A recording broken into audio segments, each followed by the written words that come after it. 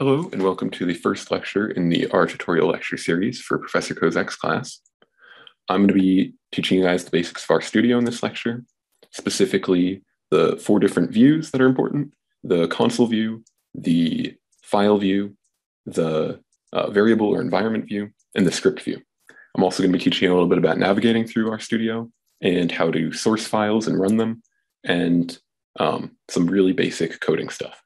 So first of all, this video is going to presuppose that you've installed Rstudio and you've downloaded the folder R tutorial that Professor Kozak will have provided for you.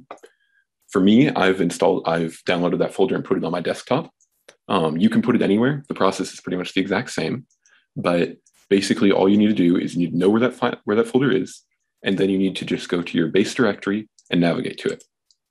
So for example, for me, like I said, and I'm on a Mac, so my base directory is going to be home in this case, but if you're on a Windows machine, it may be C:something. If you're on a Linux machine, it'll probably also be home, but whatever your base directory is. And like I said, I put it on my desktop, so I'm going to go to my home directory. Then I'm going to click on this little folder right here. It says desktop. That's going to take me to my desktop. Then I'm going to go to this R tutorial folder, and now I'm inside of here. So once you've navigated to the folder, you're going to go ahead and open up this first script.r just by clicking on it. What this is going to do is this is going to pop up the script view.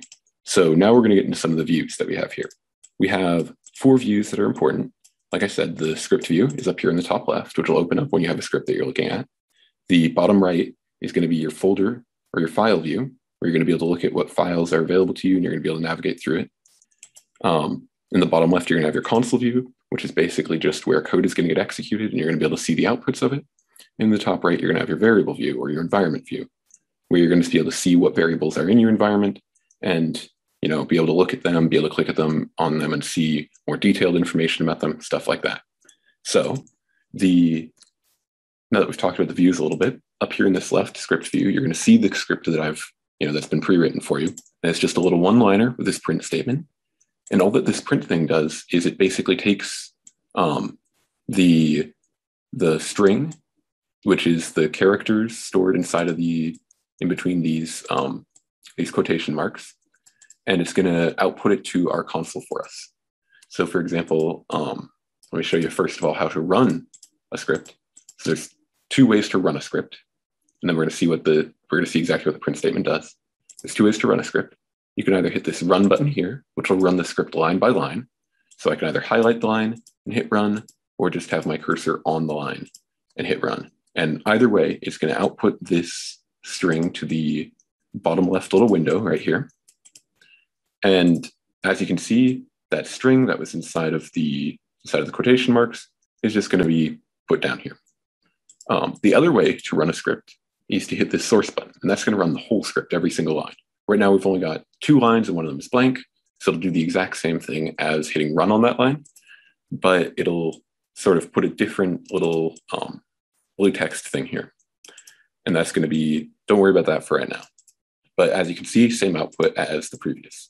Now, the difference is, like I said, it runs the whole script. So let's say I added another print statement here.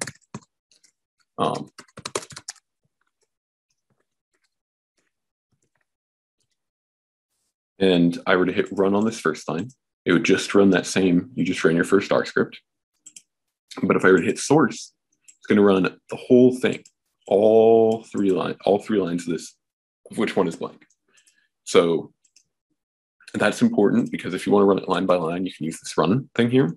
Or if you want to do the whole script, you just hit source. And another kind of cool trick that's not necessarily specifically Rstudio related.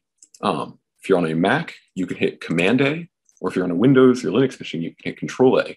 That'll highlight, in general, with most programs, that'll highlight, but specifically Rstudio, that'll highlight all of the lines in this file if you're inside of the file, or if you're clicked inside of the file. And then you can just hit run and it'll run it line by line, but the whole file.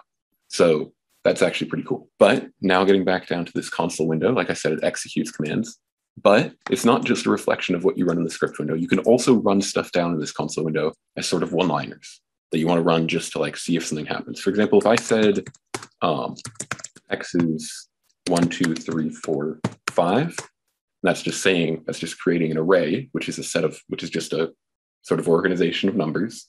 that is 1, 2, 3, 4, 5. If I wanted to say, if I didn't really care about saving or like, having the code that gets the mean of that inside of my script where it could be saved, but I just want to know what the mean of this is, I could just run that out here and it would give me the output in this console window, but it won't won't save it anywhere. Unless I set it to a variable like I did with this X.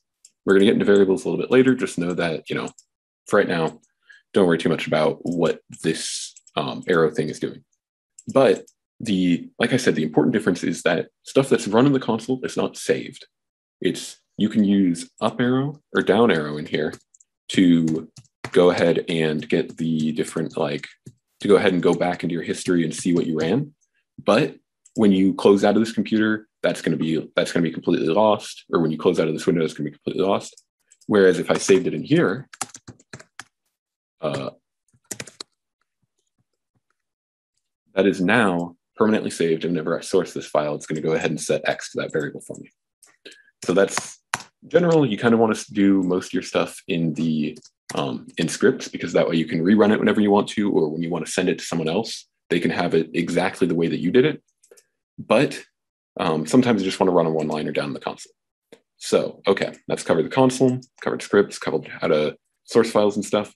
We're now going to look at this variable view up here.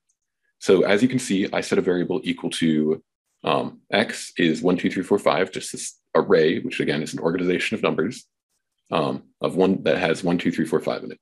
And you can see that up here in this variable view. The variable view is useful for seeing what is in your environment, like what variables have been set in your environment. Say I want to set a variable to y is 2. Here, that would also show up here. And so when you're running a script and you want to see whether or not the data is in there, or the clean data is in there or something like that, you can go up to this variable view and see if it's actually there. Now, this isn't so important when it's data as simple as 1, 2, 3, 4, 5 stored in an array, or the number 2 stored in a variable. But it gets much more important when you have large sets of data and you kind of want to look at it. And you kind of want to see it in a more granular sort of perspective. So let's set X now, which is resetting the variable to a different value. Don't worry about what I'm doing here. We're going to get to what this read.csv thing is actually doing, and all that in a later lecture. But for right now, just know that I'm grabbing some data. So now X is this variable with 7,000, this massive variable, right? Well, we want to view that. So when I click on it up in this variable view, it's going to pull it up here in this, it's going to pull up all of this stuff up here in our script view, where it's looking at this variable. So the important thing is that when you have large pieces like data that's massive, such as I don't know, rainfall levels over a period of years or whatever, you can just, if you have that imported into your environment, you can just click on the variable up here and it'll show you what it sees off here. And this is a little bit confusing for right now. That's because it's not parsed properly. Later on, I'm going to show you guys how to parse that properly and how to get it cleaned up, and but that's further down the line.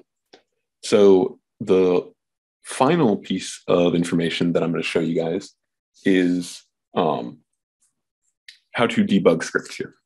So debugging is sort of this important concept that you're going to be using for when you write your own scripts and you want to figure out when something goes wrong and you want to figure out what's going wrong, or something isn't what you expect it to be. You're going to be using debugging to figure that out. So what debugging is debugging lets you set breakpoints, which are ways to stop the code when something happens, or at a place where something happens. So let's say I have a print statement that says,